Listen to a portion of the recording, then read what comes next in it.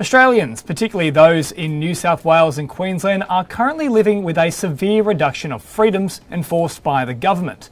At a time when Australians are distracted by the pandemic, distracted by debates around mandatory vaccinations, and everyday stresses inflicted by several controversial policies and rising tensions with police, the federal government has used the crisis status of the country as an opportunity to pass through some extremely concerning legislation. The most terrifying of these is the Surveillance Legislation Amendment Bill 2021, referred to as the Identify and Disrupt Bill. And make no mistake, it is a terrifying invasion of your privacy. To investigate this bill further, I'm joined by human rights lawyer, author and Armet University lecturer Greg Barnes. Greg, thanks for joining me today. Thanks very much for having me, James. Well, Greg, first and foremost, this bill gives what many are calling unchecked powers to the AFP. What exactly do those powers entail?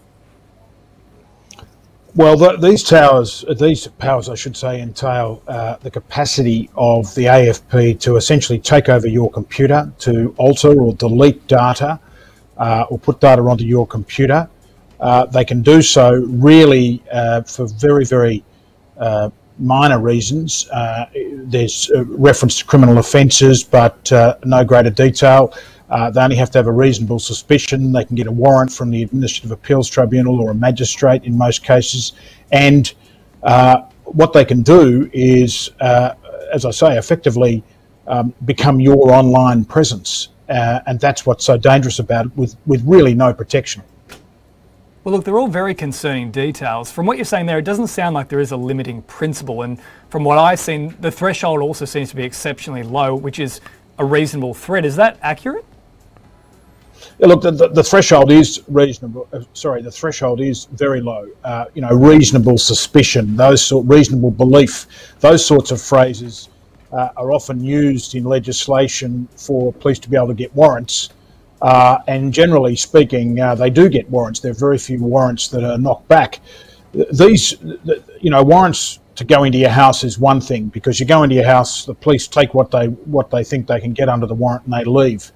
This is invading your laptop, your home computer, your phone, and there is capacity under this legislation to be able to do it without having to put affidavit material together, in other words, to justify it to the AAT or a magistrate.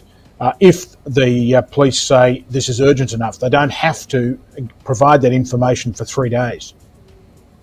Really scary stuff. Now, the kind of language we're talking about there is things like offences and suspicion and threats. It's not really language that I would imagine is focusing on serious crimes, at least by the letter of the law it's written, such as terrorism. I mean, offences is now a term that is pretty much associated with public health orders, for example. So should we be concerned about how those terms can be applied? Does that not open a huge can of worms? Oh, you should be concerned, and I saw a comment from a colleague, I think at one of the universities, making a similar point this week, and she's right.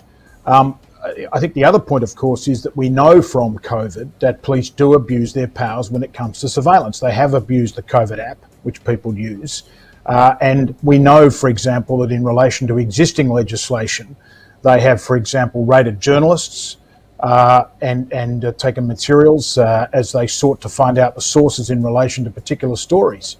You could just imagine them using it for that very purpose here. But also it's that issue where you might, for example, have a friend who, unbeknownst to you, is associated with some sort of a group or that the AFP is interested in, and you suddenly find your computer being altered and material deleted, or alternatively, a surveillance operation of your online presence. I mean, it's just Orwellian stuff. There are very few protections in Australia. We don't have a Human Rights Act, so there are very few protections against police abuse of this power. Well, Greg, perhaps the biggest area of concern, in addition to the ones we've already raised, is that in order to get this one through, 10 other acts were altered. Now, you've spoken about some of those alterations in the piece that you've written for Michael West Media, which, if, for example, we did have a Human Rights Charter, this bill would be in contravention of it. Can you go through a little bit about those 10 other acts that have been altered to get this one over the line? So there are a range of legislation that's been altered for example, privacy legislation, the AFP legislation itself, the criminal code, a range of pieces of legislation have been altered in order to be able to ensure that this power is replicated or evidence can be used when this power is exercised. I think the other point is that this went through the federal parliament in effectively 2 days. It did go to the Parliamentary Joint Committee on Security Issues, which has been next to useless in recent years, with the exception of Andrew Wilkie. And it then sailed through with support of the Labor Party. And in fact, it's one of the most remarkable pieces of legislation to hit our parliaments in recent times, and there have been many in relation to this area, but got so little press, which is just quite extraordinary. No, you're 100% right. I mean, I've had to find out this information, for example, from what many would consider alternative sources or fringe sources, so to speak, but it's there. This is not a conspiracy theory. This has been passed through the Parliament. This is legislation now in our laws.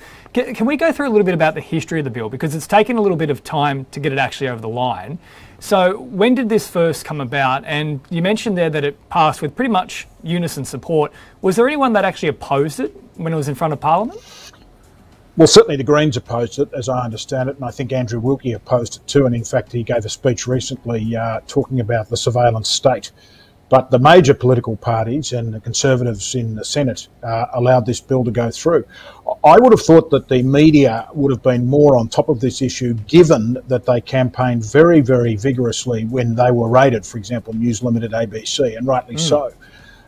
And they should be very concerned about this legislation because their own journalists could find themselves on the end of a warrant here where the police decide that they're going to start altering and deleting data. Now, people say, oh, that's far-fetched. None of this is far-fetched. We've seen, and it's ironic we're on the almost anniversary of 9/11, what we've seen since 9/11 is the increasing authoritarianism of our state, the rise of the surveillance state, and very few checks and balances. And in fact, if anything, the checks and balances have been eroded.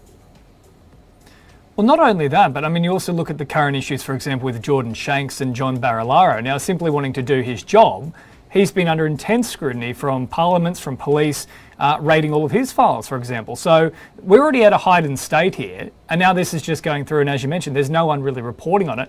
Let's have a look at what the future implications of the bill are. There has been some discussion circulating that it potentially opens the door for something like the creation of a social credit system. Is there any truth to that concept given the level of surveillance it allows? Well, look, I think that, that of course is, I think, a Chinese approach to these issues, has been said to be a Chinese approach to these issues. I don't think you should have any doubt, and we're seeing it now in the discussion about vaccine passports, if you like, that the online presence that people have is going to be taken into account when it comes to their citizenry and where they sit as a citizen, and going to be used against them. I don't think there's any doubt about that. And that, again, that's not fear-mongering. That's just the way we're heading. And what is extraordinary, as I say, is that there is no pushback on this. Remarkably quiet on the part of the media. And that's what's dangerous, because once this sort of legislation has become normal, of course. We've seen it with the post-9/11 anti-terror laws. We saw it with legislation which allowed ASIO to declare operations, special operations, and therefore commit what would otherwise be offences and civil wrongs. We've been bombarded with this sort of legislation. Every government, any time they get a request from the AFP or ASIO or ASIS, give them whatever they want. They've got carte blanche. And both sides of politics have been equally guilty. Well, you mentioned that there hasn't been a great deal of coverage in the media itself. There has been a bit of pushback, though, from, I think, citizens who have been made aware of what's going on. There's a few petitions circulating at the moment, but I suppose first and foremost, are they actually going to have any impact, and can this bill actually be repealed? Well, I think the problem now, James, is that the horse has bolted. This legislation has gone through the Parliament. It would take a courageous government, and neither side of politics has any courage when it comes to these sorts of fundamental rule of law and liberal principles anymore.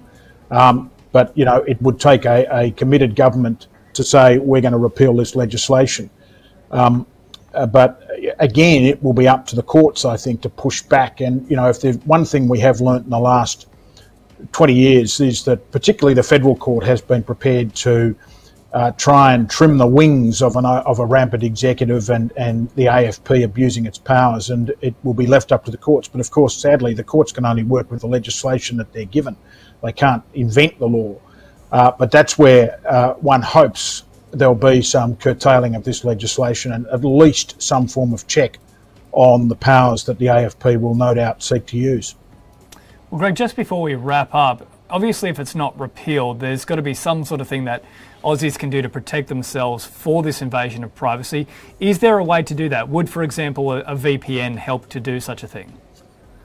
I'm not an expert in technology, but certainly I don't blame people for taking the steps that they take using a VPN, for example. I had an email the other day from someone, and no doubt now the police will be able to issue a warrant and check my emails. But I did have an email from someone indicating that they were very concerned about this legislation, and they were talking to friends about this legislation and how to protect their privacy. And I don't blame them, because there are very few rights to privacy enshrined in law in Australia, and the police know that. And we certainly don't have a human right to privacy like you have, for example, in the UK or in Canada and other jurisdictions. So people have a tendency to push back, and rightly so. Look, it's all really quite scary stuff. As you mentioned, Orwellian is probably the word for it, and we're seeing more and more of that. So with any luck, there will be a bit of a pushback. With any luck, we can get people on board with that petition. But Greg, I want to thank you so much for joining us today. Let's hope we can either get it repealed or further amendments are made to protect the privacy of citizens. I appreciate it, and I appreciate you bringing up the issue. Well, that's Greg Barnes, human rights lawyer, author and Armit University lecturer, discussing the Identify and Disrupt Bill exclusively on The Tech Beat.